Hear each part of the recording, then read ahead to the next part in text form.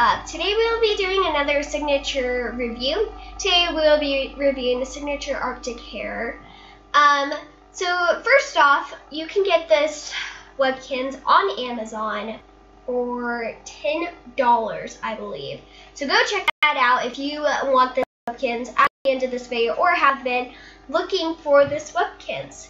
Alright, first off, on amazing details that Webkinz does to our signatures is the ears. The ears have little gray tips on them, and I really love that. The nose also is not a plastic nose, which is nice because rabbits don't really have plastic noses. They have like the little triangle like Webkinz did, and I really like that on her. The eyes are also detailed, surprisingly. They are brown, and they have a little black stripe. If you can see that, you might not be able to. It's a little better on this eye. My camera will focus there. If you see, that is the black stripe that I am talking about, and they have detailed the eyes. Okay, also, this Webkinz is not recommended for bathing. It has the curly fur if you bathe it, and it's not soft anymore.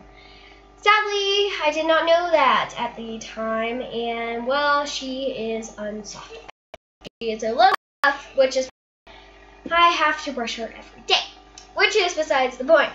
But this Webkinz comes in the sitting down position, and is it's not stiff, very fluffy, which I guess you would say that a rabbit is a little floppus. I really like this Webkinz and will give it 7 out of 10. The only reason why is because the fur, if you do bathe it, it becomes ruined. Unlike on the signature red wolf or signature brown bear or so on and so forth.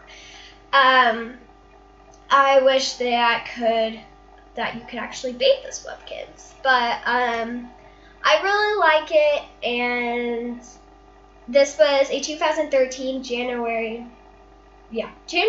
release, and I really like how they made this Webkinz, and definitely think that it should be a signature and not just a regular Webkinz, and they did a great job on this Webkinz.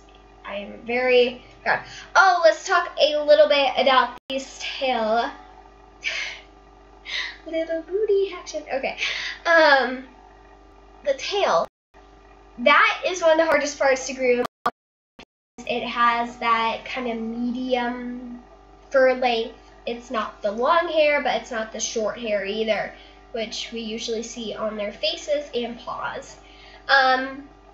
This is the hardest part because it is a tiny, it's not really tiny, it's that size.